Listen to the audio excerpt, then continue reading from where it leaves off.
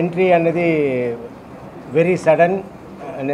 నేను ఎవరు ఎదురు చూడని ఓ విషయం.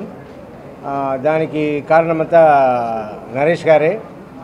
యాక్చువల్లీ నేను కాలేజ్లో మెడికల్ కాలేజ్లో first time college cultural and fine arts సెక్రటరీగా పోటీ పడ్డాను. అది కూడా నన్ను అందరు కంపల్ చేసి పోటీ చేయమన్నారు. ఎవరైనా నాకు అపోజిషన్గా మా కాలేజీలోనే వెరీ ఫేమస్ ఇన్స్ట్రుమెంటలిస్ట్, మంచి సింగర్, ఇలాంటి ఒక మా సీనియర్కి ఎదురుగా నేను నిలబడమన్నారు. నిలబడమంటే నేను చాలా భయపడ్డాను. అయ్యో ఈయన నేను ఓడిపోతాను, నేను నిలబడను అని అంటే, లేదు మీరే నిలబడాలి అని అందరు అమ్మాయిలు మా క్లాస్లో 150 స్ట్రెంత్, అందులో 70 ఫీమేల్ స్టూడెంట్స్ ఉంటారు. అందరూ వచ్చి రాజశేఖర్ లేదు నిలబడాలి అంటే ఇంకా నేను హీరోలాగా ఫీల్ అయ్యి ఓకే అన్నాను.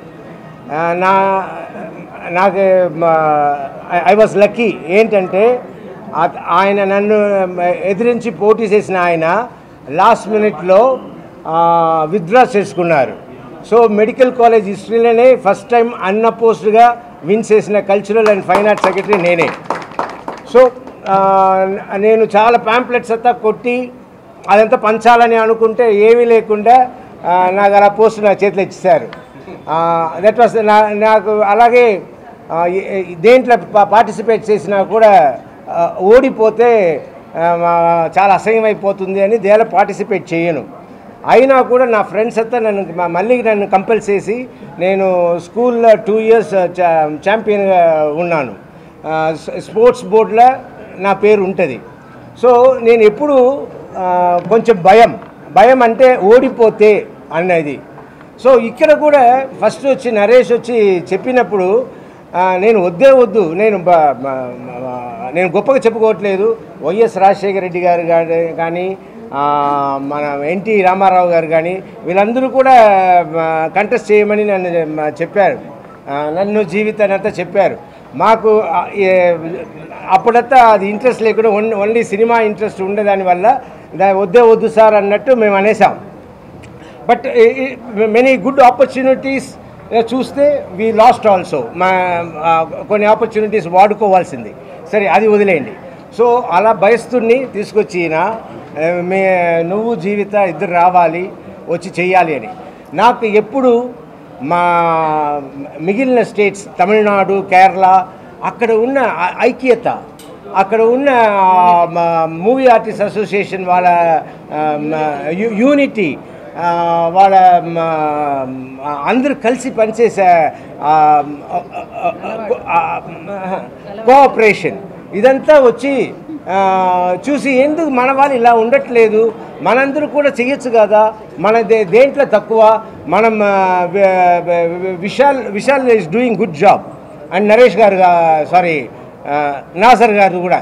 సో వాళ్ళని మించి మనం ఎందుకు చేయలేము అన్న ఒక మనసులో ఎప్పుడు నాకు ఉండేది. నేను జీవితం మాట్లాడుకుంటాం, ఎందుకు మన వాళ్ళు చెయ్యాలా కదా, ఎందుకు చేయట్లేదు అని. ఇప్పుడు నరేష్ గారు చెప్పారు ఇంతకుముందు కొన్ని విభేదాలు ఉండింది అని. ఎప్పుడు పోటీ ఎలక్షన్ అంటే విభేదాలు ఉంటాయి. సో ముందు జరిగిన విభేదాలు నాకు తెలియదు, కానీ I know about Naresh. He is a very sincere person. What ever he does it with sincerity. So అందుకోసం అండ్ నేను ఫస్ట్ యాక్టర్ అవ్వాలని వచ్చి చూసినప్పుడు నేను చూసిన హీరో కూడా నరేషే. స్టూడియోకి వచ్చి చూస్తే ఈయన ఇంపోర్టెడ్ కార్లో వచ్చి దిగి సూట్ అంతా వేసుకొచ్చి ఫైట్ అంతా చేస్తుంటే నేను కూడా ఇలా అవ్వాలా అని అనుకున్నాను అప్పుడు. So luckily I became hero. So ఇలాంటి ఒక అండ్ నాకు నా ఇండస్ట్రీలో one of the best friends ఎవరంటే మా నరేష్. సో ఆ నరేష్ వచ్చి అడిగినప్పుడు ఫస్ట్ నేను వద్దు నరేష్, జీవిత కంటే నిలబడిని జీవితాగే అన్ని తోసేస్తాను, జీవితాన్ని ముందు నిలబెట్టేస్తాను. సో అలా జీవితాన్ని చెయ్యని నేను చేయట్లేదని. తర్వాత నరేష్ లేదు చెయ్యాలి అని చెప్పితే మా అమ్మాయి ఉండుకుని డాడీ సీనియర్ హీరో ప్రెసిడెంట్గా చేసేటప్పుడు మీరు వైస్ ప్రెసిడెంట్గా చేస్తే బాగుంటుంది, ఎగ్జిక్యూటివ్ వైస్ ప్రెసిడెంట్గా చేస్తే బాగుంటుంది. ఆయన సీనియర్ హీరోనా బుజ్జి, ఇలా నేను షూటింగ్ అంతా చూశాను. అయితే ఓకే డాడీ, నరేష్ గారు సీనియర్ హీరో అంటే మీరు చెయ్యండి అని. బట్ అది జనరల్ ఒపీనియన్. బట్ ఇక్కడ వచ్చి నా friendship with them. So and నా మనసులో మనం చెయ్యలేమా, తెలుగు మనం వాళ్ళకి ఈక్వల్గా చేయలేమా అనేది రెండో పాయింట్. మూడో పాయింట్ వచ్చి after my mother's death I was కొంచెం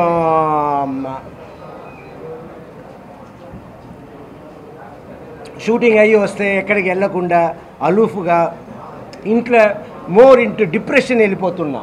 సో అలా ఉండకుండా I want to be busy, I want to do some work and I want to do something for our industry. So yes, and నాకు చెన్నైలో వాళ్ళు చేసిన దానికి ఈక్వల్గా తప్పకుండా చేస్తాము. వీలైతే దాని మించి కూడా చేయడానికి ప్రయత్నిస్తాం. అండ్ ఇట్స్ నరేష్ గారు అందరినీ మంచి ప్యానెల్ పెట్టుకున్నారు, అందరు హార్డ్ వర్కింగ్. దీనిలో గొప్పగా మమ్మల్ని ఇద్దరు గురించి మా ముగ్గురు గురించి మాట్లాడుకోవడం కాదండి. It's a team work. ఇక్కడ మా టీంలో ఉన్న వాళ్ళందరూ చెయ్యొద్దండి, వీళ్ళంతా మా టీమ్ మెంబర్స్. ఇట్స్ యాక్చువల్లీ పోటీ లేకుండా ఉండాలి. ఒక సేయింగ్ ఉంది ఏంటంటే, you need power only when you want to do something harmful. నీకు పవర్ కావాలి. ఎప్పుడు పవర్ కావాలంటే ఏదో చెడు చేయాలంటేనే నీకు పవర్ కావాలి. Otherwise love is enough to get everything done. Okay, ఆ పవర్ లేకుండా నువ్వు లవ్తోనే ఏదైనా సాధించవచ్చు అన్నట్టు చార్లీ చాప్లిన్ అతని సేయింగ్, అతని coat. It's a super coat.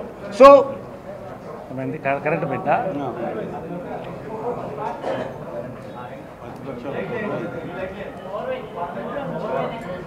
ఇచ్చుకోవడానికో లేదు నా సెల్ఫిష్ మోటోస్కో నేను ఉపయోగించుకోవడానికి ఇక్కడ రాలేదు, పని చేయడానికి వచ్చాను.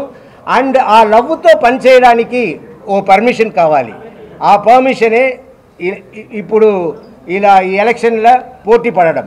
సో ఈ ఎలక్షన్లో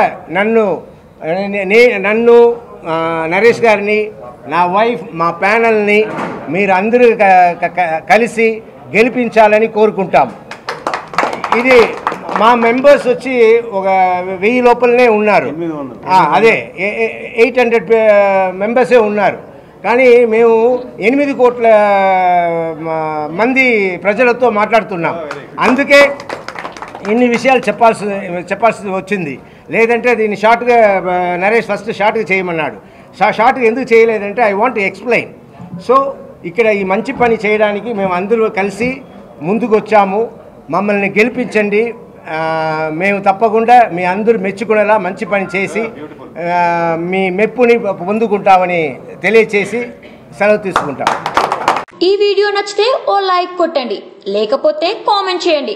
బట్ సబ్స్క్రైబ్ చేయడం మాత్రం మర్చిపోకండి.